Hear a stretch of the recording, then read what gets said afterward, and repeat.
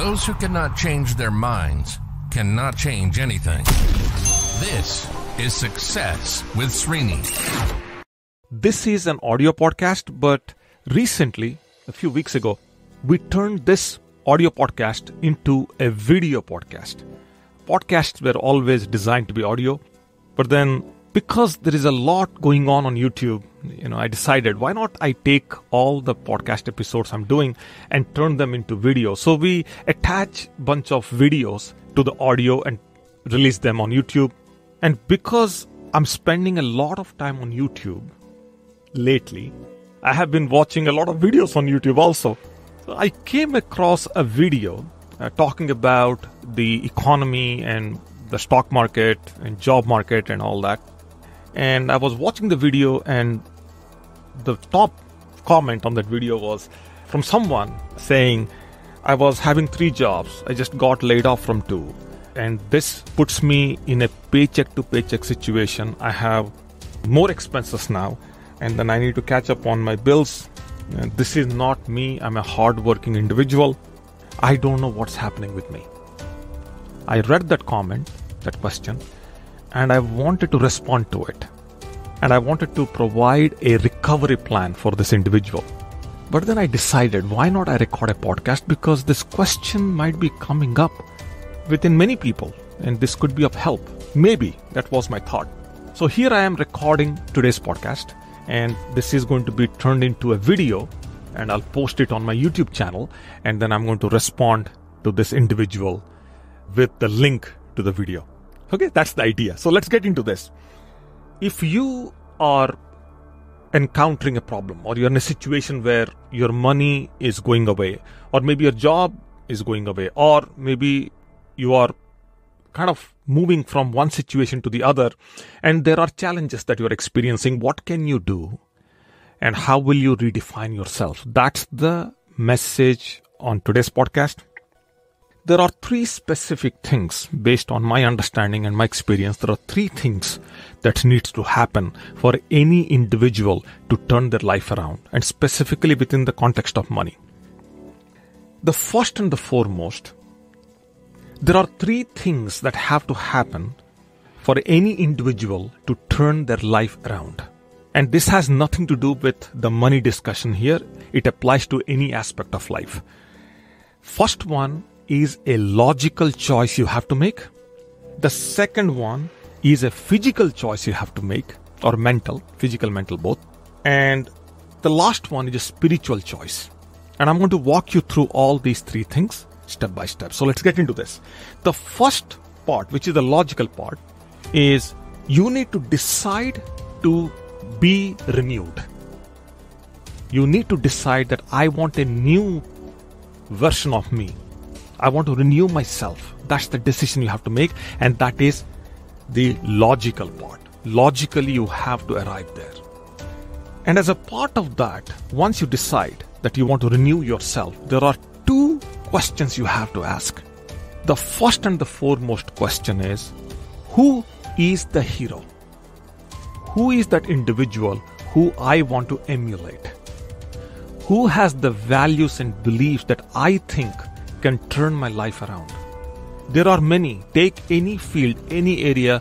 There are hundreds and thousands of experts and gurus and people who have succeeded. They don't call themselves as gurus or experts. These are people who had probably a bad story, or a story that was very hard and miserable, and they completely turned it around, and they now have a life that is remarkable, and that you would like to emulate that, because success always leaves traces. It's easy to trace success. Of course, behind every success is hardship and heartburn and losses, all that. But you get the idea.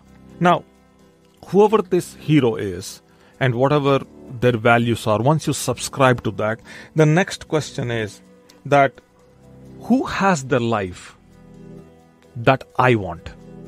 That's also a question. Who has the life that I want? And what can I do to get it? So this question also is modeling. So you look at somebody's life, you see what they have, they have the right values, they have the right beliefs. They may not be the heroes. The hero is a different example altogether. But these are the people that you have in your close proximity already. They have the life, they have the happiness, they have the joy, they have the fulfillment, they have the excitement. They may not be rich, that's a whole different discussion, but you get the idea. So they have a life that you would like to have. Why not model them? So these two questions you have to ask. This is the logical part. Then comes the physical/mental part, mostly mental. Okay? And this is called the work ethic. Inside work ethic, there are a few things. The first and the foremost thing that you got to become positive. There is a lot of negativity. It's natural. It's hard when you are in a situation like this where you are living paycheck to paycheck, money is going away, there is nothing left and you don't have a direction, you don't know what's going on. It's natural for negativity to set in, but you have decided logically that you want to renew yourself as the step number one. So step number two, as a part of your work ethic, is that you got to become positive. You have to think positive. You have to get rid of procrastination. You got to bring back focus and discipline. And you need to set daily goals. I have done numerous podcasts. If you're watching this on YouTube, numerous podcasts here, and also on my podcast, also my audio podcast, numerous episodes talking about goals, goal setting, daily goals, all that, focus, concentration, determination, all that. So those things have to come in. But then there is something else as a part of work ethic, which is called the setup mindset. Every time you do something new, you are going to encounter failures. You are going to encounter setbacks. You are going to encounter some unknowns.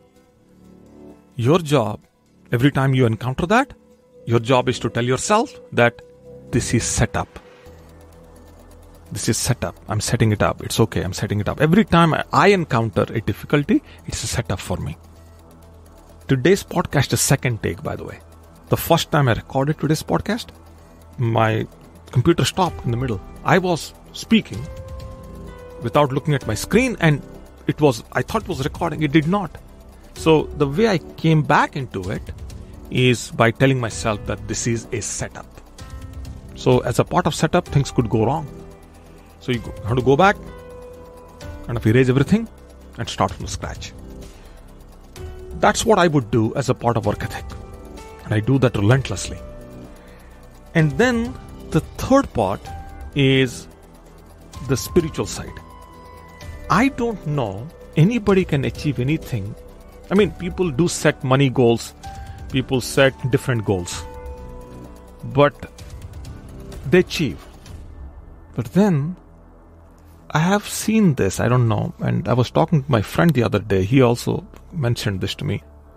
When you don't set spiritual goals and achieve them, then for some reason the other goals seem like there is some gap somewhere, there is some vacuum, there is some disconnect somewhere. The other goals really do not come to true fulfillment. I don't know. That's what I feel. That's what I've seen my friend tell me also. So we were discussing this. But there has to be a spiritual angle to this. So as a part of your spiritual angle, you kind of bring in a certain level of enthusiasm into everything that you'll be doing as a part of your renewed you or new version of you. Two things here also. The first and the foremost is an attitude of gratitude. That you wake up in the morning saying, hey, I'm given this day, what can I do? That I woke up this morning in this body with this identity, with these emotions, these feelings, that they were there yesterday. So you are today that you were yesterday. So it is a blessing. So an attitude of gratitude is how you start. And then the second part of the spiritual element is that you want to be putting yourself in a position where you are going to be inspiring others. Now, let's go back to this question for a second. This individual saying that I live paycheck to paycheck. I have debt that I need to catch up with. And this is not me. And why this is happening to me? Who have I become? All that. When I said you got to inspire others, what I mean by that is this individual has to become something so that others get inspired. I hope you get the point. So that is the level of responsibility this individual has to bring in. if you are doing this, that's how you know that everything before that, whatever you did, was right. See, sometimes you do the right thing, but you don't know if it was right or wrong. It only becomes right when others, right, get influenced by the deeds, your deeds and your work. And that's when you know that, yes, whatever you did, you indeed do it the right way. So these are the three things that I would focus on doing if I have to renew myself from a situation like this. Hopefully for you, you're listening this on the podcast, maybe watching this on YouTube. Hopefully, I'm hoping that this is helpful. If it is, let me know. Wherever you are, be safe, stay positive, and I will catch up with you tomorrow. And now I'm going to produce this podcast and turn it into video and post it and reply to that comment. Thank you.